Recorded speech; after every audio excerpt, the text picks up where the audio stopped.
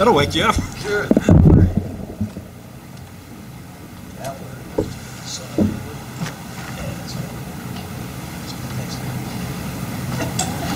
Careful.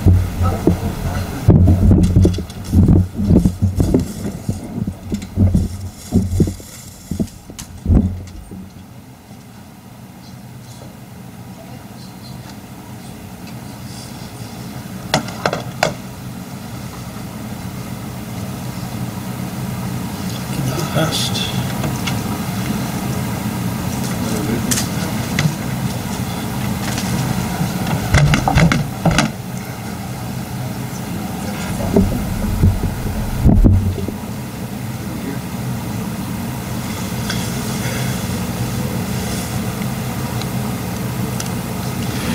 Right, well, we just about got everything connected up here.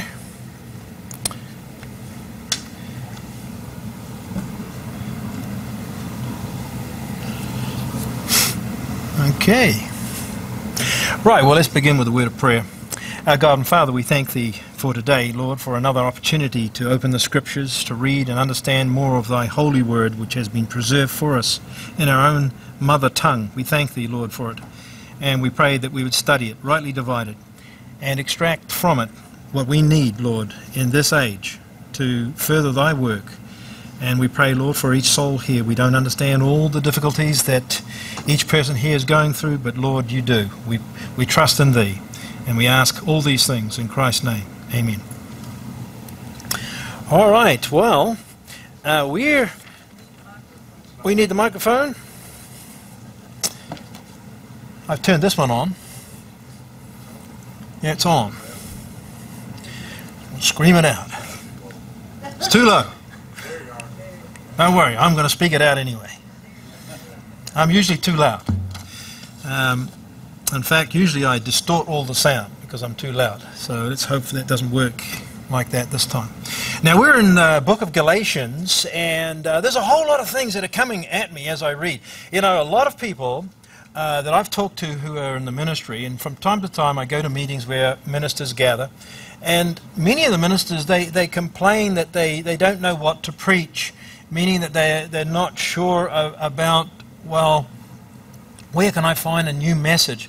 And I have to confess, and this is not a boast, but it has never been that way for me. My problem is, of all the things that I could preach, what one should I choose? I find the Bible is just filled with teaching and things that are relevant and exciting, and I always learn. I might read the book of Galatians 10 times. I read it another time, the 11th time, and there's something new. There's something new in the same verse that I've read maybe 10 times. And I come back to the same verse, and there it is, something new. And so it is here. And so I think the Bible's going to keep us busy right through our lives. And I'm very thankful to God that He's superintended to preserve this book for us. Now, we're up to chapter 3. And it's always tempting for me to do a whole big summary, but as we get further into the book of Galatians, if all we do is summarize, we don't quite move on. So I've got to be a bit careful of the summary material we go through. We have been looking at this subject of the faith of Christ, and it's very, very important, and it is one which reminds me of my own life and my own weaknesses, and in the face of this terrible incident in Moore with the tornadoes and the destruction there, you can imagine that many Christians there would perhaps point their finger at God and maybe wonder at God why He allowed this to happen to their families. Their children perhaps have been killed, others died, their homes taken. And perhaps we could say that in our own lives, if we were to investigate our own lives, perhaps we could admit that we had our peaks in our faith. You know, if we looked at our own personal faith and we looked at how it would run, and then something would happen that perhaps our faith would drop. And we may not admit it. You know, we may keep it to ourselves.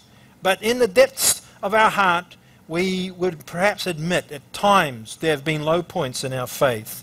And so it goes.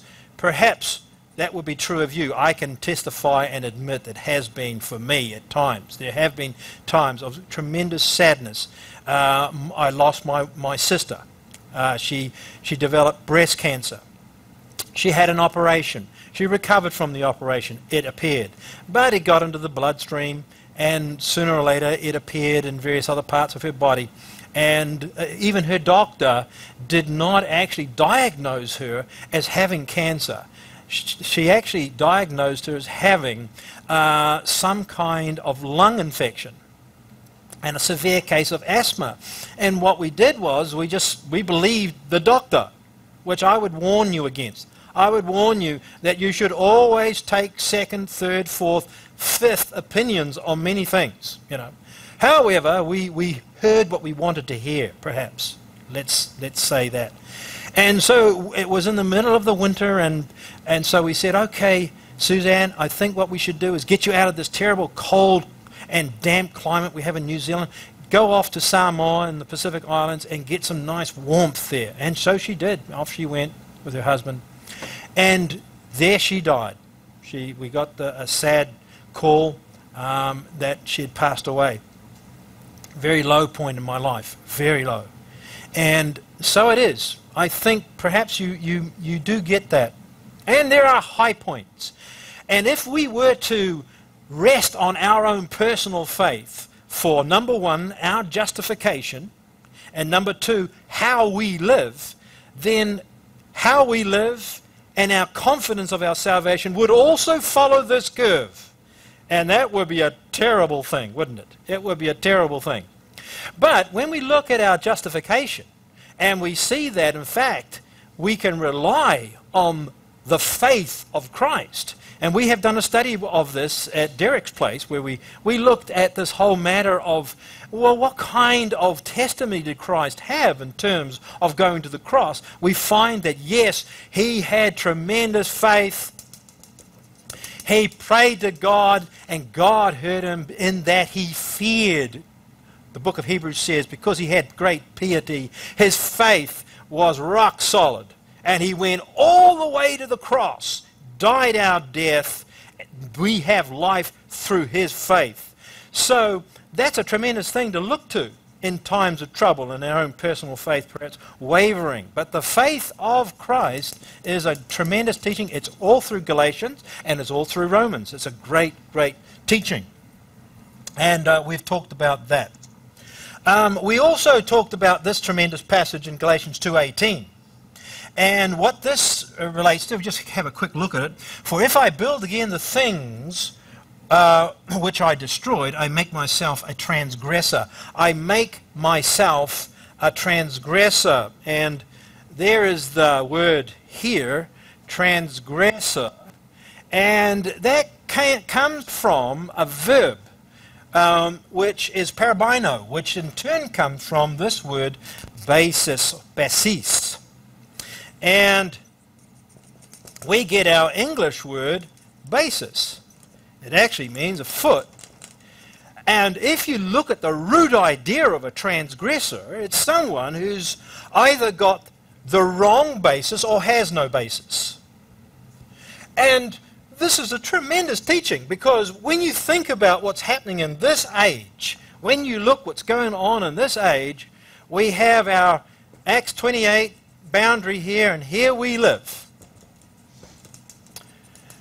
This is where we live, right? That's our age. We live here. Right here. All right, well, then, prior to the beginning of this age, there would have been a certain basis. That is, the way that you would live your life if you were living in that age is you would ascertain this basis. And that would be the foundation by which you live then. It would involve all sorts of things. It would involve understanding your hope, which was Israel's hope. You were grafted in with an unnatural graft into the olive of Israel. You partook of Israel's hope. Yes, a lot of things would relate to that basis, and you would explain the age that you lived on the basis of that basis, that foundation. You explain everything. Okay, but if things change, if things move, then you must ask yourself, well, if the age has changed, what is our basis? how do we now build our foundation on top? So here is perhaps our basis, and we build our superstructure on top. If you have the wrong basis, what's going to happen to your building? Well, it's going to crack and develop fissures, and with a little tremor of an earthquake coming through, the thing will ultimately collapse. And your personal faith will bottom out big time. And while people do have the wrong basis today in order to live and have their being and explain things, and they many times do have the wrong basis, what do? Instead of saying, well, this is not working, no, what they do is they reinterpret reality. They reinterpret reality and they make things fit. They can't speak in tongues. They cannot resurrect anybody from the dead. They cannot do these things which are going on during the book of Acts, which this basis explains. It doesn't work, so what do? They emote themselves. They change the scriptures to make things fit. And that's what's going on. And when I discovered this, I felt, the world needs to know this. The world of Christianity must know this. How? How are we going to do it? And that reminds me of my picture over here, you see. Isn't it strange that Hollywood at times comes up with stuff which is actually more true than what the Christian world seems to be preaching? That's a bit of a disgrace, don't you think? I mean, it is a bit strange that. At times it happens. And Morpheus here is really a good picture of what's going on in the Christian world. The Christian world is asleep. It's living in a dream world with the wrong basis. They have taken the blue pill.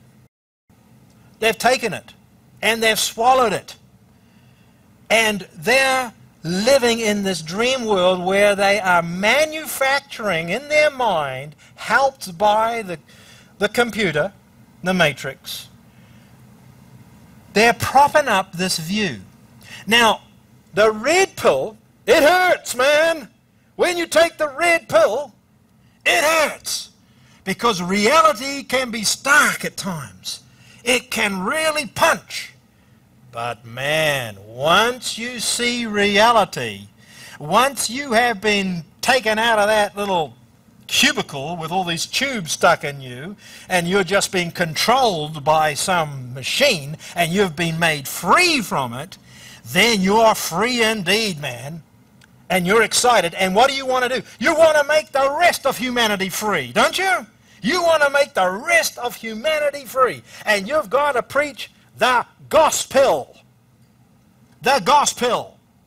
Why is it red? The blood of Christ. The blood of Christ. Why is it blue? Well, you know, you can look in the clouds and you can look in the blue sky, but that's all nice and blue and fluffy and furry, but it's not reality. Come back to reality. Paul brings up the gospel of the uncircumcision, and in doing so, he shows the basis of any true gospel, and that is the death, the burial, and the resurrection, and all these wonderful truths concerning faith. Yeah, that's right. Now, let's get back to the Bible. I don't want to get on to Morpheus. You could actually preach many sermons out of the Matrix. You could, actually. There's so many connections in there. We could do it.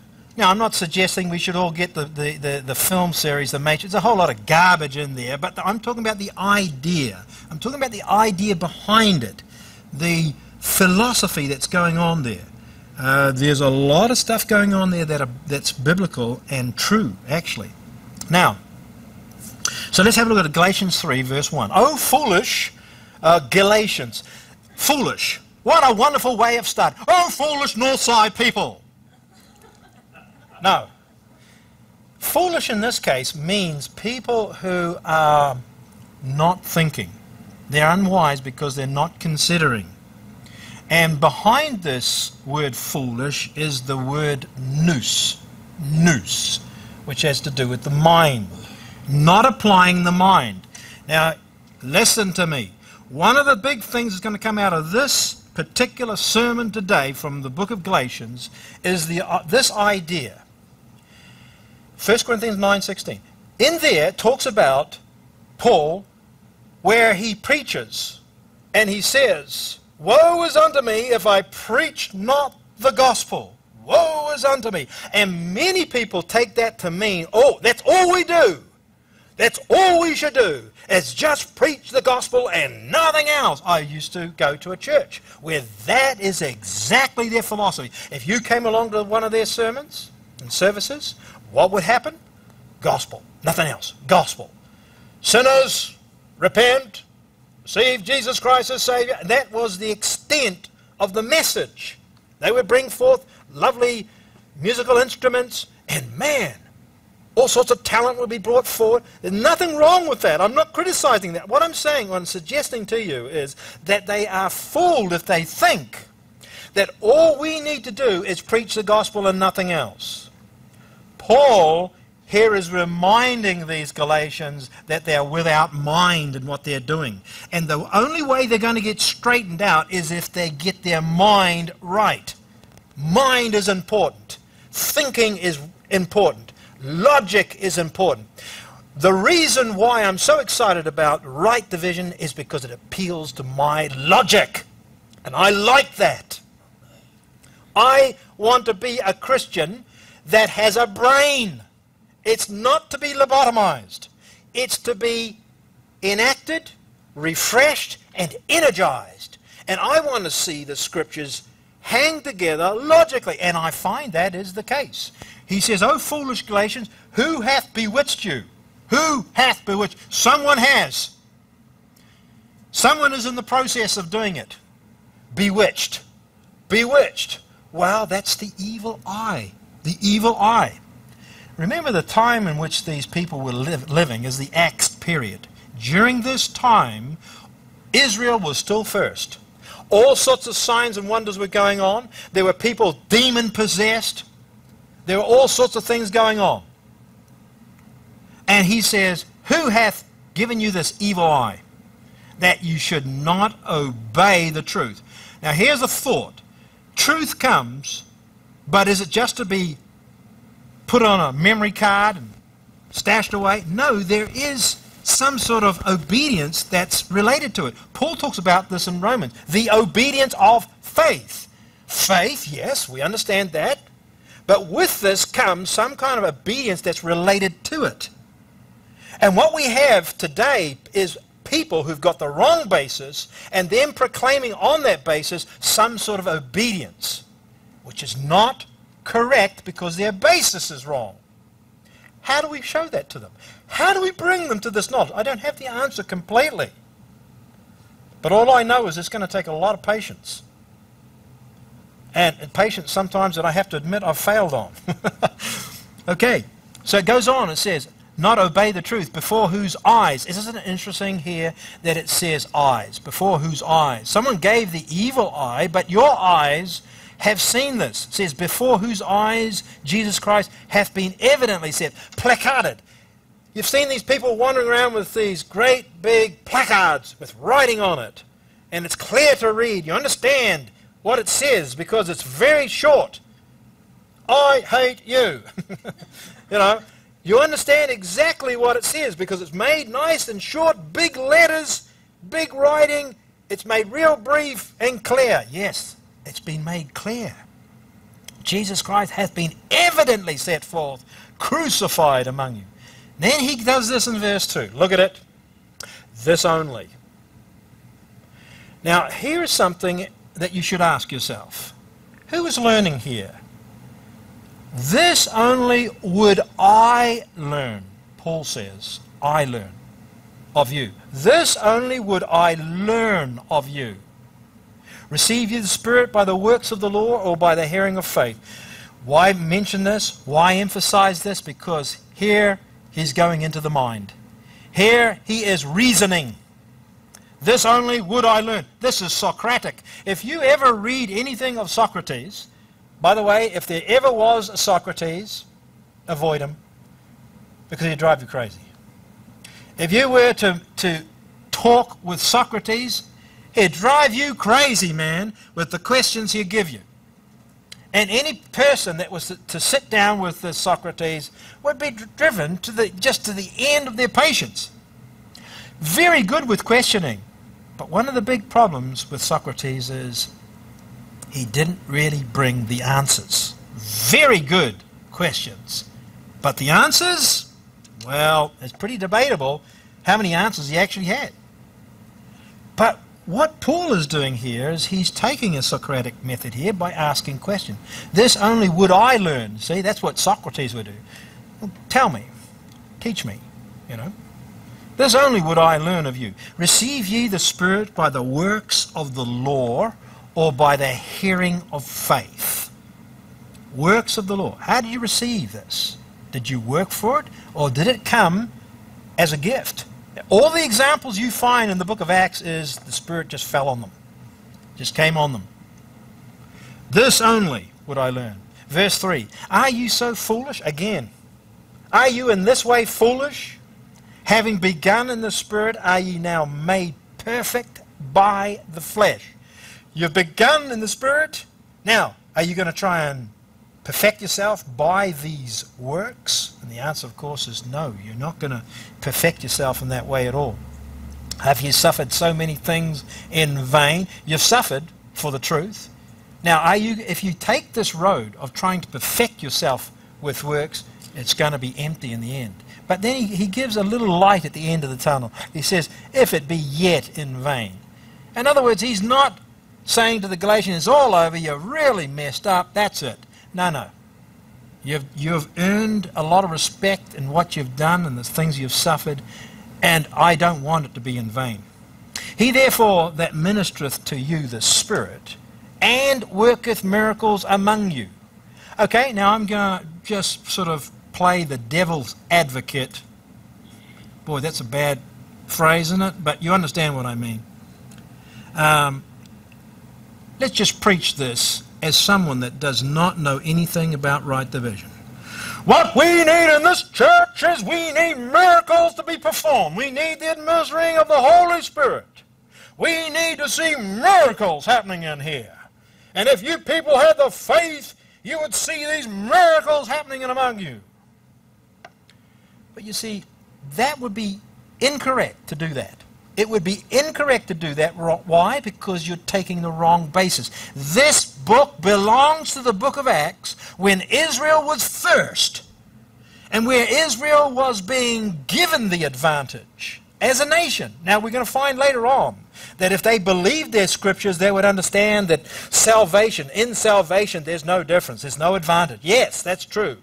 But as far as a nation, they had the advantage.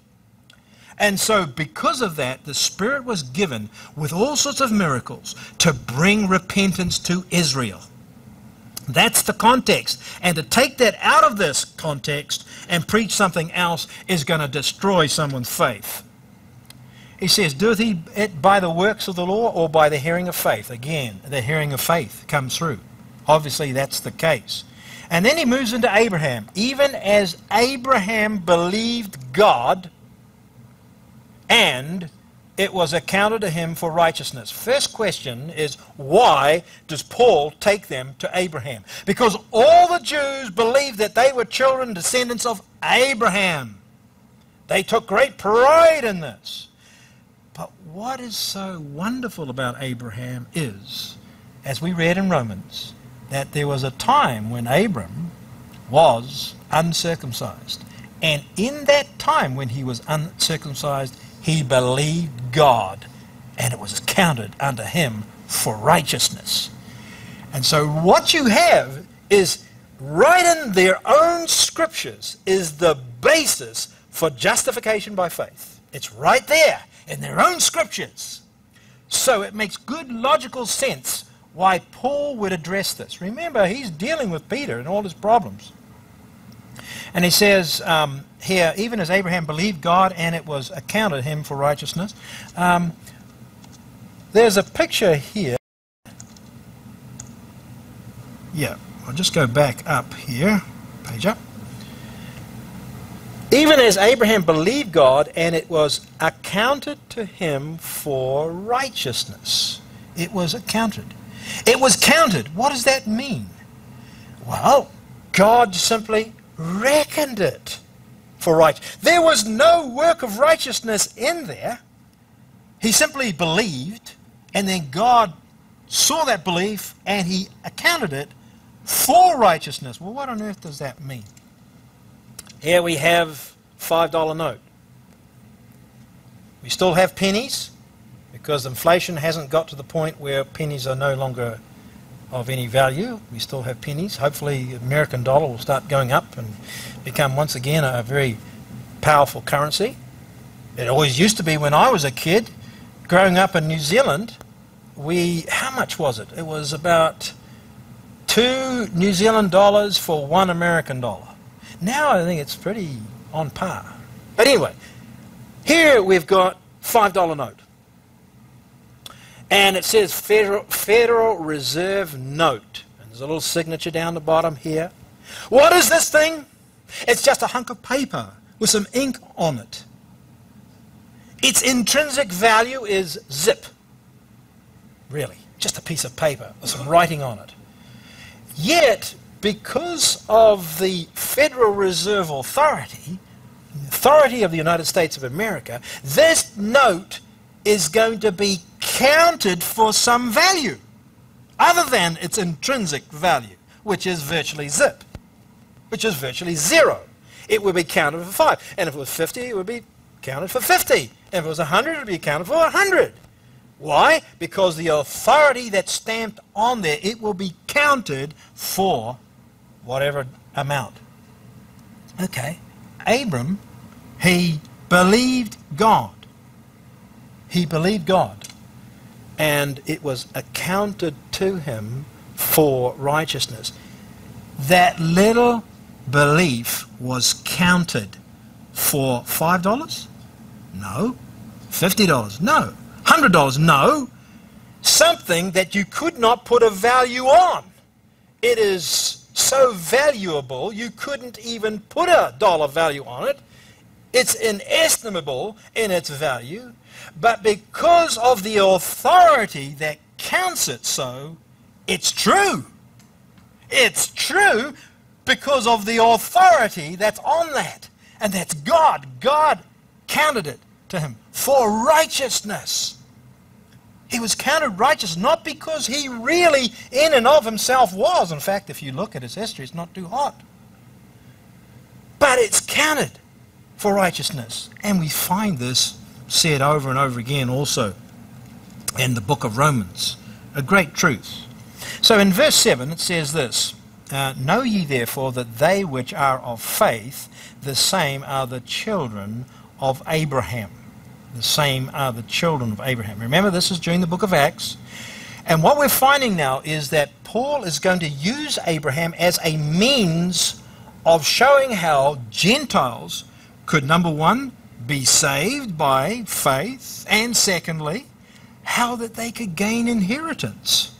How it is that they could have a hope through this promise that was given to Abraham. We'll read this later on. But it's interesting, the logic as to why he would choose Abraham. And it says, Know ye therefore that they which are of faith, the same are the children of Abraham. Now see where it says children of Abraham. Children. Children of Abraham, it actually means sons. And you know, you're born as a child in the society, in the world in which this was written. A person would be born, yes, and they would grow, they would get to a particular age, and then they became declared as sons. That is, they became to the point of maturity where they could be declared sons. And so it is here, by faith, the same are the children of Abraham. They're declared sons. And the scripture foreseeing that God would justify, foreseeing, look at this, the scripture foresaw that God would justify the heathen through faith, preached before the gospel unto Abraham, saying," so what's the content of this? "In thee shall all nations be blessed." In thee. How? How in thee? "So then they which be of faith are blessed with faithful Abraham." Here comes the whole logic of justification by faith, inheritance, how it is that the Gentiles in that age could find inheritance with Israel because they would have the same father, Father Abraham. And Paul can justify it from their own scriptures. And it says, "For as many as are of the works of the law are under the curse," verse 10, "for it is written, Cursed is everyone that continueth not in all things which are written in the book of the law to do them." Oh boy. Now you want to put yourself under a curse? Then what you can do is dispel all things about right division. Just say, "Oh no, there's no such thing as Paul's gospel. There's no such thing as Acts 28:28 being some sort of division. Oh no, it's all just the same." Okay, go right ahead. What you're going to do is you're going to put yourself under a curse. You'll put yourself under a curse. You'll put yourself into a situation where you're going to try and earn your salvation. Look at this with me. We're in Galatians. It's not too far away. Let's see how Paul puts this into order. Ephesians 2, verse 8. A great passage. But I want us to read 8, 9, and 10 to get things into their logical order. There's a beautiful order here. This is Paul speaking to the Ephesians. "And in this age, for by grace are ye saved through faith." Now, I want to just tell you of a little difficulty. You've heard of people called 5-point Calvinists. And 5-point Calvinists, they basically teach that when you're saved not by your faith. It's a faith that just is given to you, and you have absolutely nothing to do with it at all. Nothing. Zero. Zero. Nothing. You are simply elected.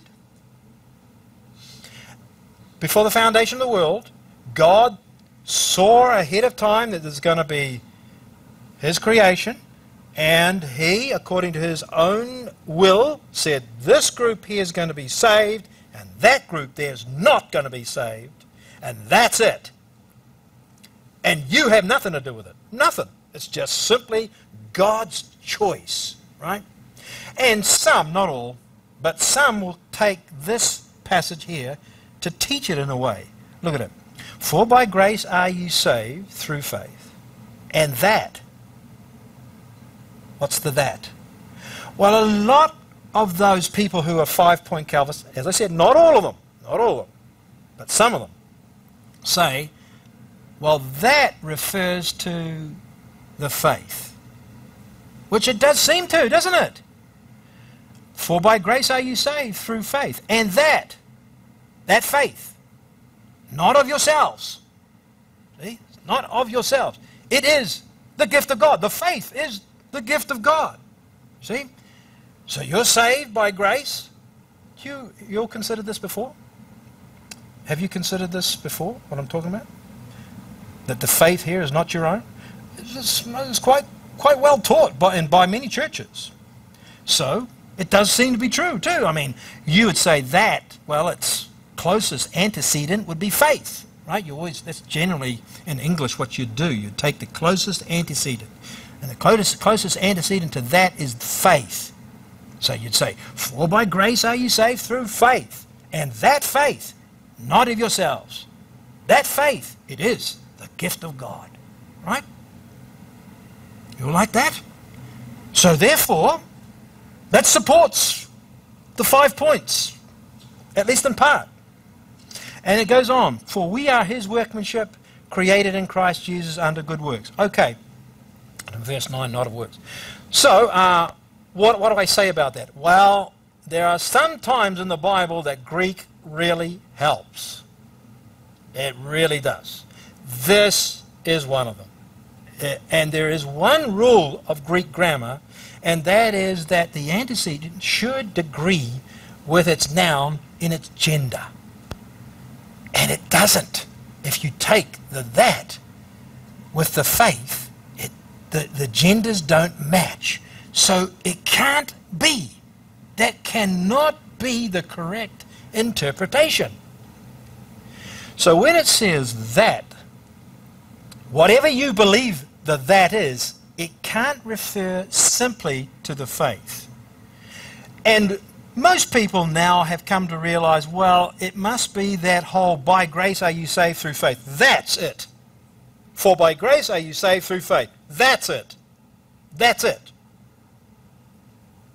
That's the that. Okay, so for by grace are you saved through faith. That, not of yourselves, it's a gift of God. Ah, yes, so that whole system of salvation, by grace, through faith, that's the gift of God.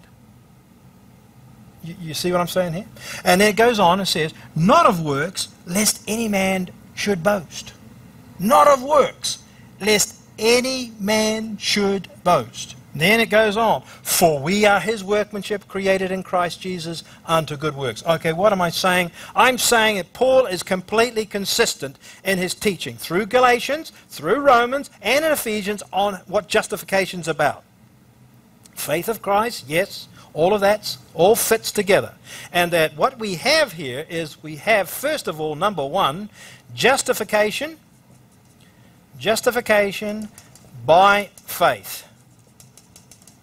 Faith in Christ Jesus. Justification comes there.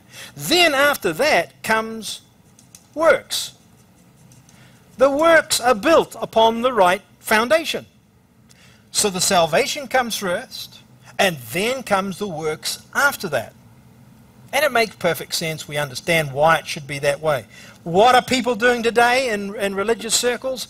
They are inverting this. Why are they inverting it? Because they're not listening to Paul. They are not understanding the gospel of the uncircumcision. They're not understanding the basis of any true gospel. And secondly, they're not understanding this clear teaching that justification comes first and then we should build upon it. Okay, so we just went a little bit out of Galatians. I don't like doing that too much, but we needed to there, I think. Let's have a look at Galatians 3 and in verse 10, for as many as are of the works of the law are under the curse, for it's written, cursed is everyone that continueth not in all things. Okay, so you want to go back to the law, then you better do it all. Do it all. And once you try and do it all, you'll be brought to realization you can't. And it says in verse 11, but that no man is justified by the law in the sight of God, it is evident, for the just shall live by faith. What is interesting about this is, let me just go back here. The Jews have a whole system of commentators, and some of them are very famous. This guy lived in the Middle Ages, Moses Maimonides. Very famous guy, Jewish guy. And he was born 1135, he died in 1204. He was born in Spain and he died in Cairo. But he wrote a whole lot. And one of the things he did was he came up with 613 precepts. And in the Talmud and other writings you'll find that the Jews will gather together these things. Precepts by which you should live in order to gain righteousness. And then the same writings of the Jews would say, yeah, but David brings it down to 11 in Psalm 15. And then down to 6 in Isaiah, and then further to 3 in Micah, and then further by Isaiah to 2, and then in Amos to 1, and finally in Habakkuk to this great passage, the just shall live by faith. What is interesting is that Paul brings up this truth, which is embedded in the very fabric of the teaching of the Jews. And he brings up this truth, that yes, the just shall live by faith. You want to have life then you've got to come to God by faith, and He will account that for righteousness. And as we go through this, we're going to learn more about what it means for the Gentiles during this time to have faith as Abraham did, and what their hope would be. What is the hope? Because it's rest upon promises that were given to Abraham, and we can learn more about it. Well, I think I'm out of time, and we'll continue this next time. Let us pray. Our God and Father, we thank Thee for the Bible, for all that it contains, all the truth that's in there. And Lord, we thank Thee for the book of Galatians in particular, that we can read it, understand it, and see its place and purposes, and what God is doing during the book of Acts, what He's doing today. We thank Thee, our Father, for the truths that we've learnt. And Lord, we know we don't understand it all. We ask for Your Spirit to work in our lives, bring us to understanding more and more. In Christ's name, amen. Right, let's stand to sing.